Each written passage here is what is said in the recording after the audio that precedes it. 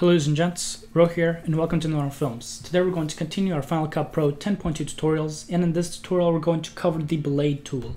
And as soon as you open Final Cut, right here in the center you have these tools, and one of them is blade, and the shortcut key for it is B. For example, let's say you're not in the blade tool, you can hit B on your keyboard and it'll take you straight to blade. And the way blade works is you can see as soon as you scroll over your clip here, you can see this little line within the clip, and from here you can basically make several cuts or blade or within the actual clip. And as you can see, now we have several different clips. We're going to hit A to go back to our select tool, and we can see now we have multiple different selections that we made. Now it's also important to note that when you're going through your clips, you can also, if you're highlighted over a certain portion here and you want to make a cut there or a blade, you can hit Command B, which is a shortcut key, and make a cut right there just like that. It's very important to know that.